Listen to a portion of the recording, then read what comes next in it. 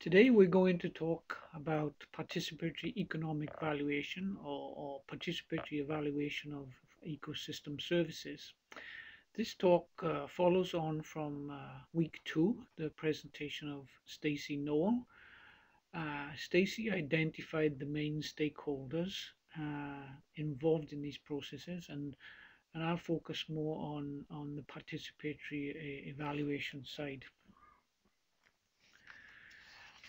The talk will focus on why and where participation is required, how can it be achieved, and what incentives are needed to stimulate participation. And at the end, I've listed a bibliography which gives some more detail on the examples that I'm going to present. We're going to look at participation in terms of the ELD methodology, the 6 steps plus 1. That's described in the ELD interim report.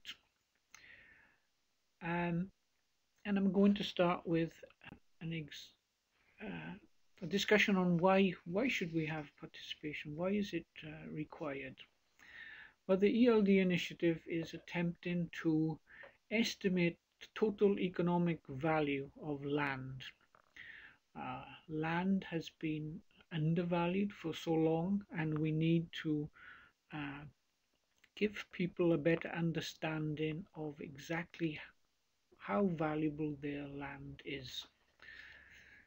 That includes the economic value of the provisioning services, the crops, the timber, the fuel that can be grown on land.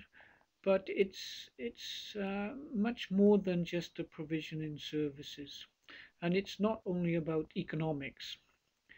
We need to be able to look at basically 3 features in addition to the economics being one. Ecological sustainability and social fairness must also be considered. Now, some of these are very difficult to put economic values on, but in the total economic valuation method, there is an attempt to try and put some of these into economic terms. There will always be some services, such as cultural and aesthetic services, that are invaluable, and we can't really put economic values onto them.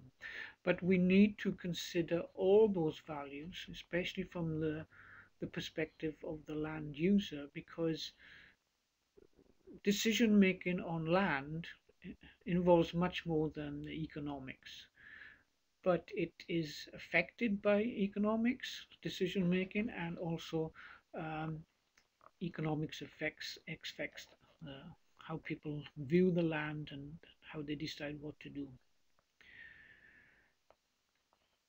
It's also very important that we have participation right from the beginning in order to identify exactly what ecosystem services and benefits are important to the people on the ground. Often, when these sorts of studies are done, a group of scientists will visit an area and propose what are the major ecosystem services. Very often, this is not the same perception as people on the ground. So we need to understand how people view their environment and what ecosystem services are important to them. By doing that, we also can help to identify the indicators to measure the changes in ecosystem services, and from there use the indicators in monitoring and assessment to help us develop sustainable land management.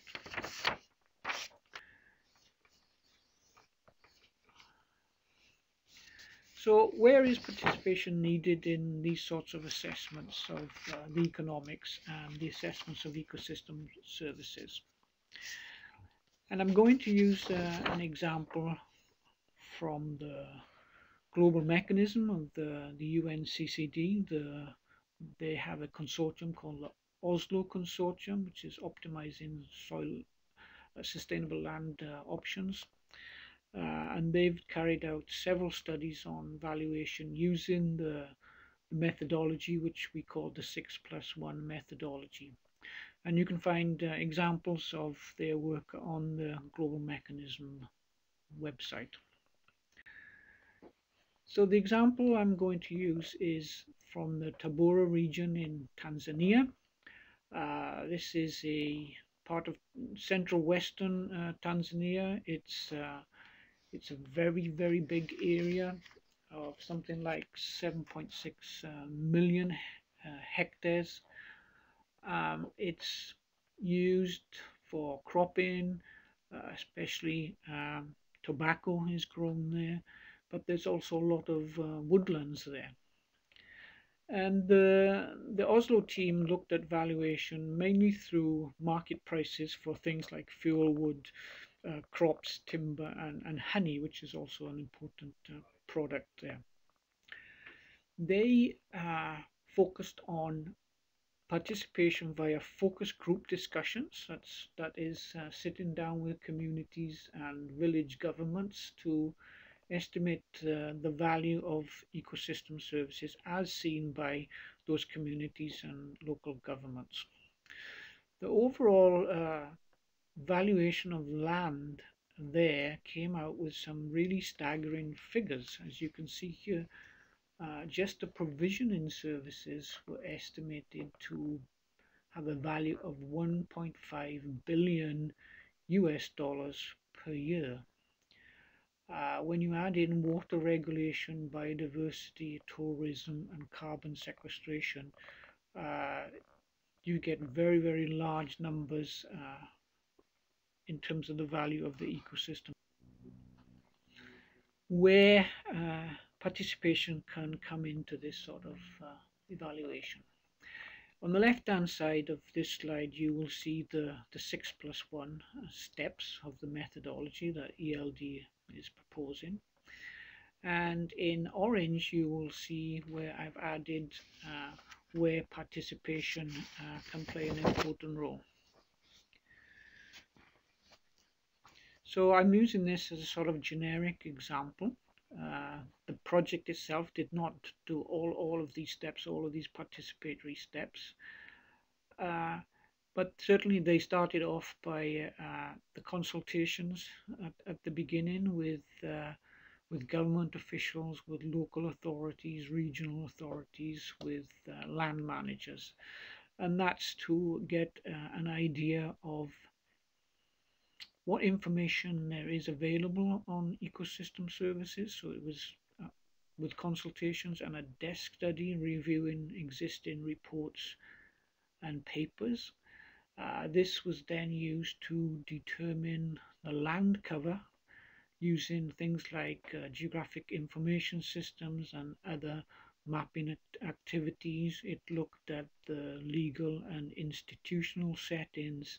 In this particular instance, the issues involved things like deforestation and maintaining rural livelihoods. That was important.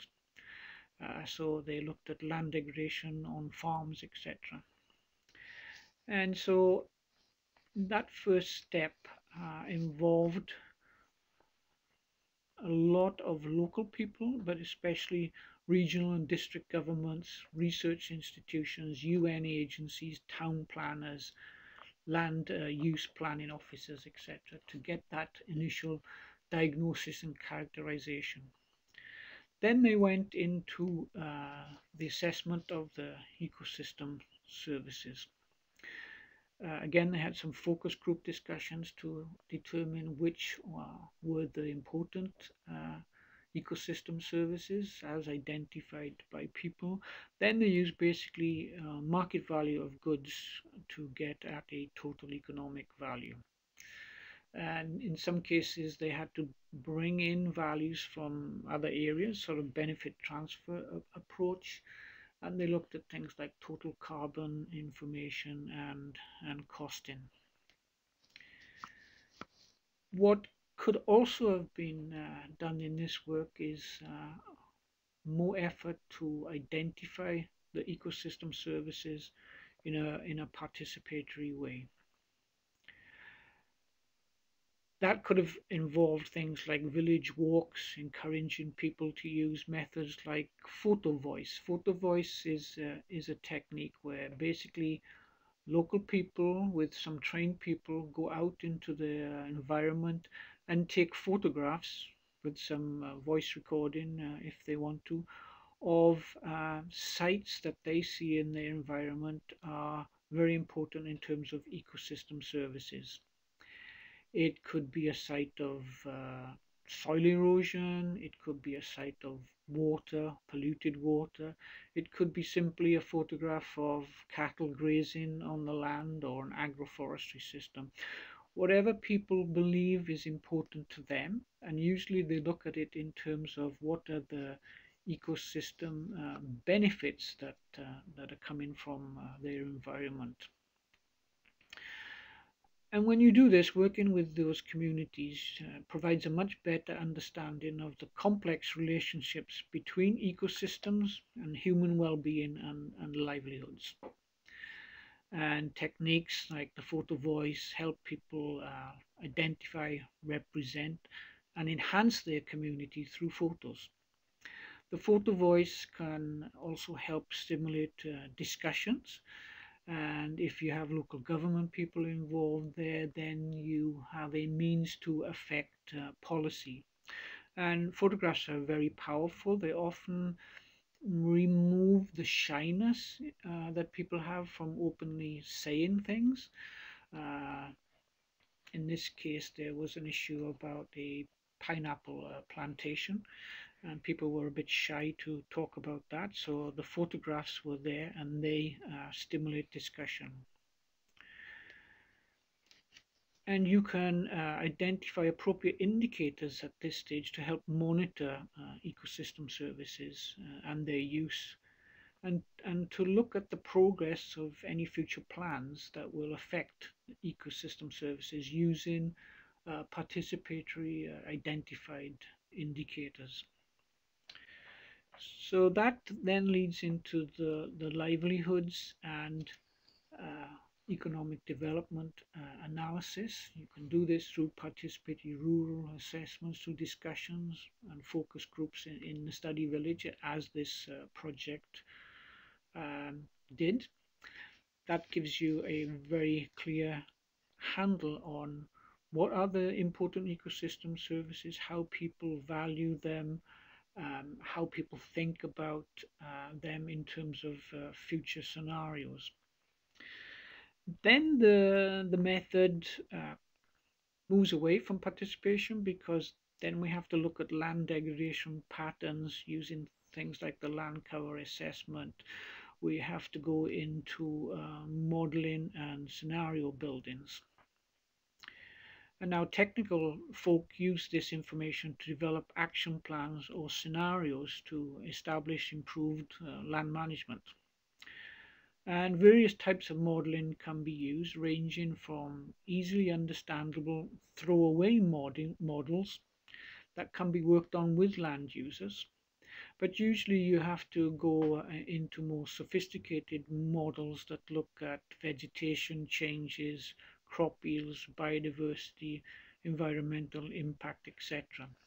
But there's a good experience of using fairly simple models, throwaway models, that can be developed on site with people to show what happens, for example, to water supplies if forests are cut down, or if a barrier strip is removed. You can develop fairly simple throwaway models that you can develop with the people, with their participation.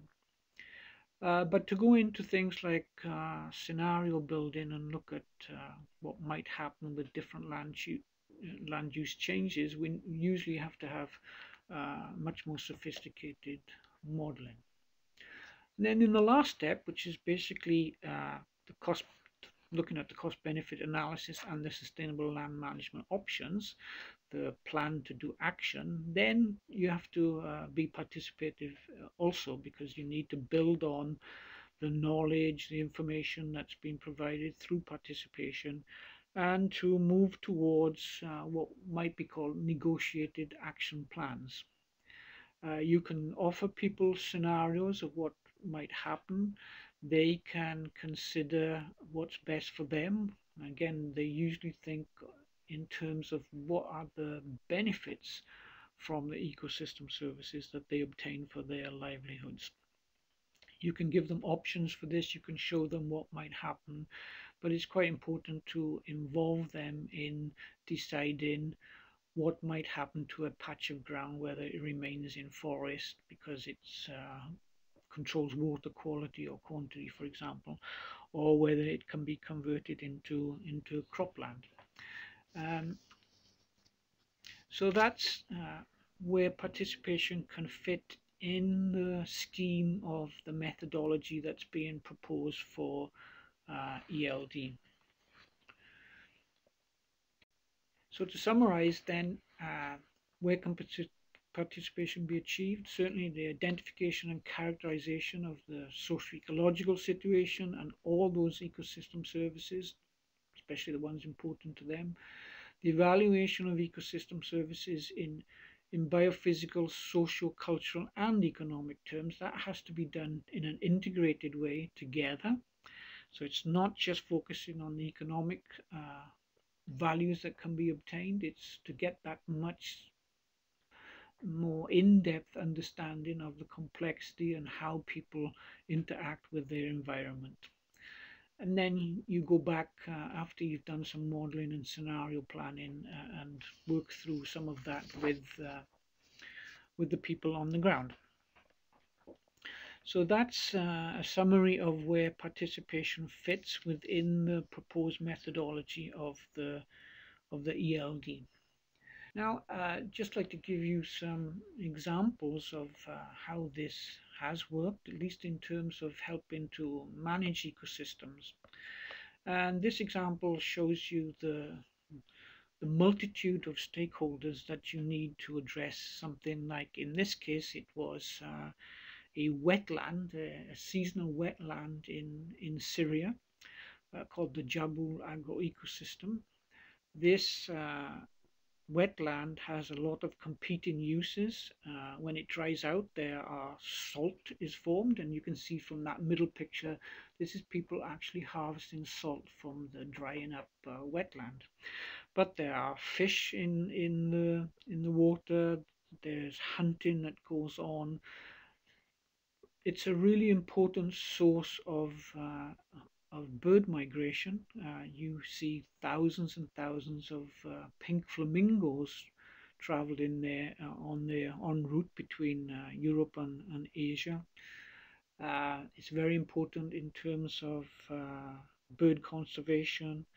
There's industry at the top end that wants to pump waste into the lake, so there's issues there. There's issues over nature conservancy because there's actually an ecotourism lodge on one side of this lake. So there's a multitude of stresses and challenges on this particular ecosystem.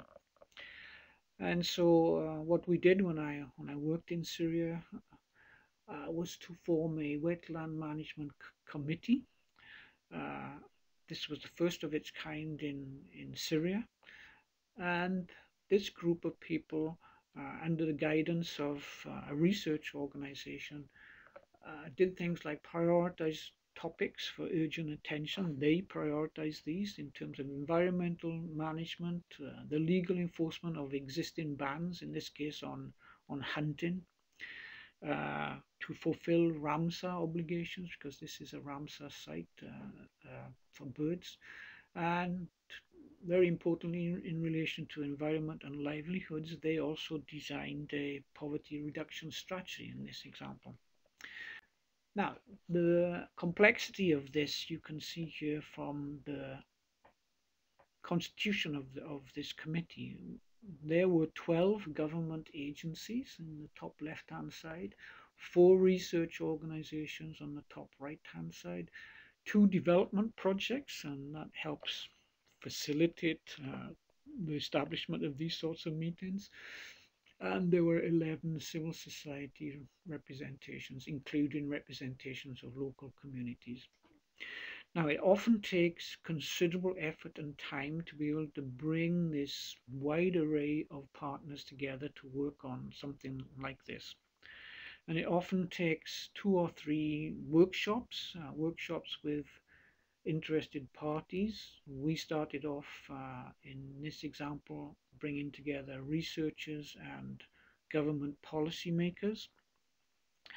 Uh, we then brought in the local communities, the civil society, etc. That takes time. We had 3 workshops in effect to get around to deciding what should be the composition of this consultative committee.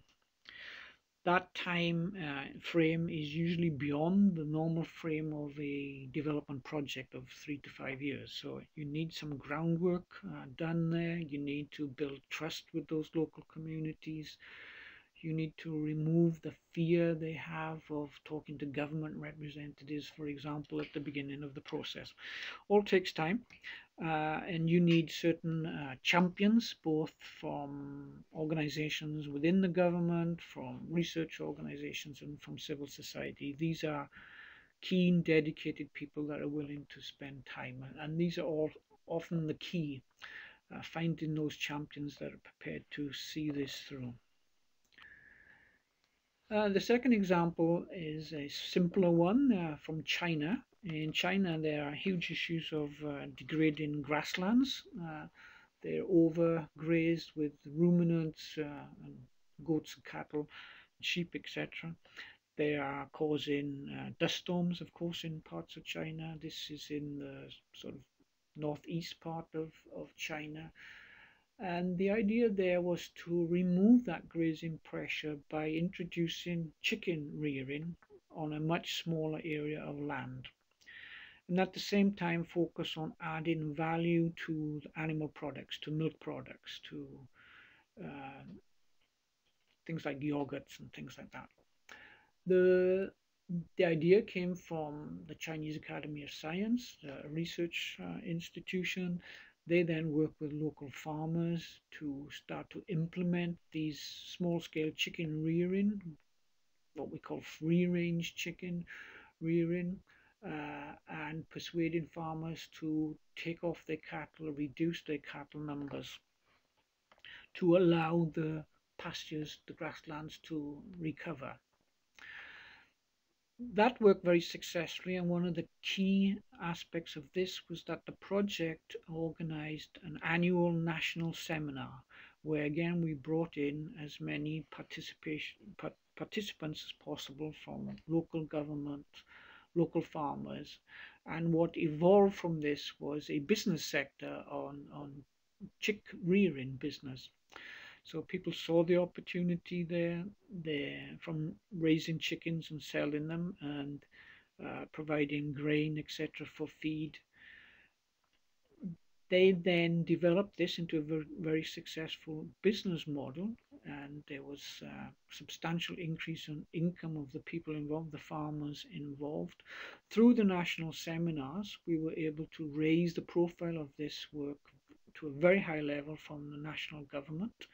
The local government has already committed 1.4 million US dollar equivalent in investment to spread this within the banners, the districts that were the initial target, and it's now gone up to a national level with a very large investment of maybe $80 million, and that's been incorporated into what the Chinese called an eco-husbandry project.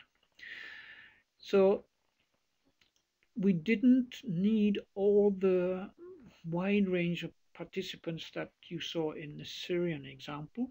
We just needed relatively few, but that rapidly took off, and through things like the use of mass media, television programs, newspaper articles, national and international, this particular intervention has now taken off. And we're beginning to look at things like the potential for carbon payments, payments for ecosystem services from this, because when grasslands are generally 80% of the carbon of the biomass is underground. So by allowing the pastures, the grasslands to recover after grazing, overgrazing, then you can see some carbon sequestration potential in above ground, but more importantly in below ground biomass. So this is an example that started off with a very simple intervention. The chickens that are reared there have a premium price in the Beijing market because they are free range. They are free of avian bird flu, so you can get a premium price in the market there. So this is a sort of niche market and niche alternative income that's been associated with this. It was stimulated by the researchers, but then the farmers and local businesses came into this and have taken it over. And the project will continue to look at the payments for ecosystem services and build up economic numbers on the value of those ecosystem services. Now, finally, I'd just like to end up with talking about what might be the incentives that we can offer to get greater participation in things like the evaluation. The payments for ecosystem services is an obvious one. For areas like drylands, you look at water quality, water quantity, you look at carbon sequestration, you look at reducing wind erosion, and you look at preserving biodiversity. These are the four main ecosystem services where we think we can develop payment for ecosystem services. So you need to start off with one of them, and usually for degraded areas, you might think of bundling those ecosystem services together so you get greater income per hectare, because many of the drylands, for example, have relatively low amounts of carbon per hectare, but because of their vast areas, it can be economically worthwhile. So that's something that's developing. You're aware that at the moment agriculture does not feature strongly in the climate change debate, or it's in the debate, but it's not actually implementation of payments for agriculture to address some of the ecosystem services that agriculture can provide. So a lot more work needs to be done on that.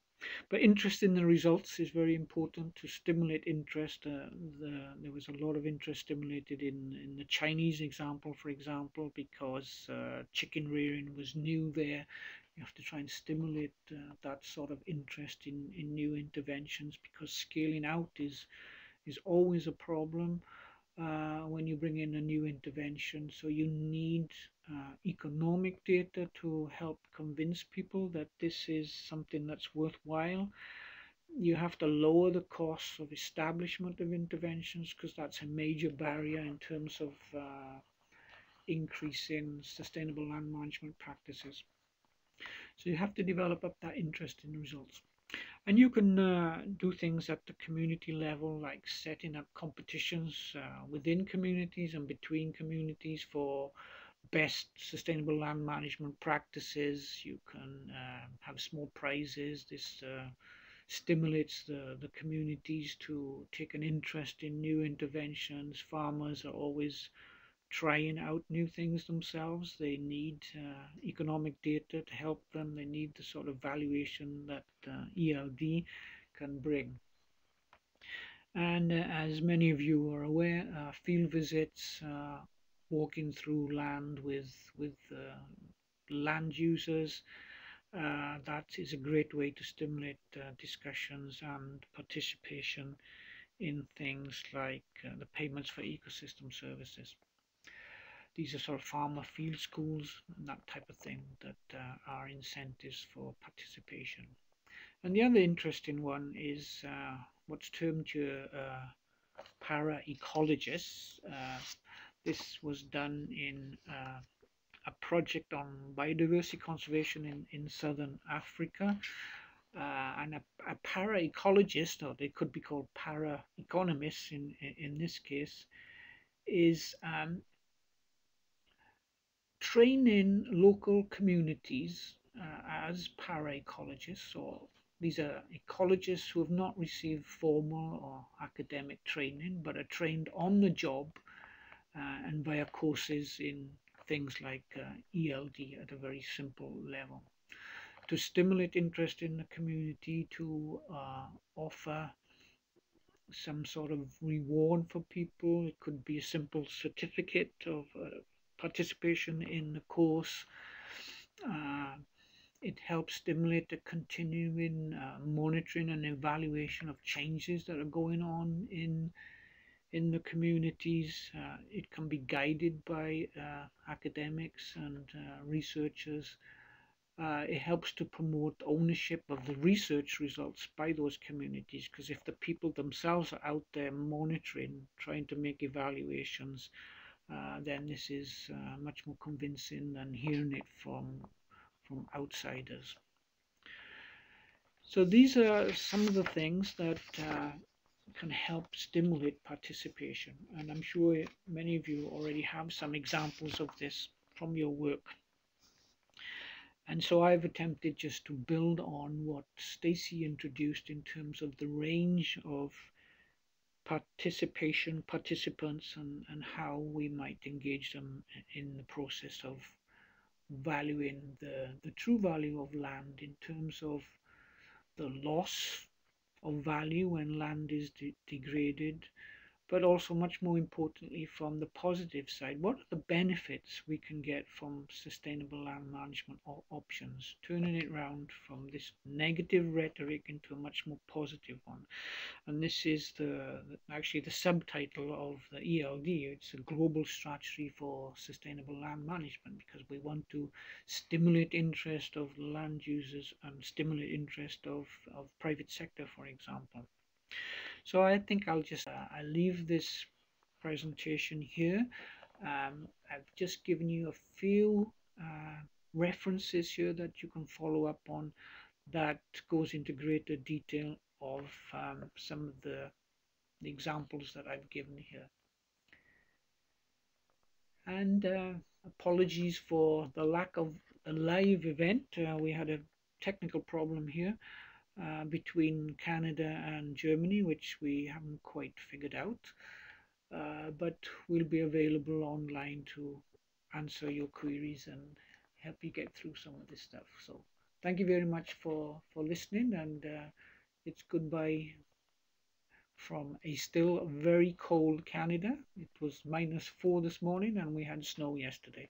Even though it's the middle of April, it's the coldest April day for 70 years. So global warming has a slightly different take in Canada at the moment. So goodbye for now, and hope you'll keep logging in for the following weeks of the MOOC.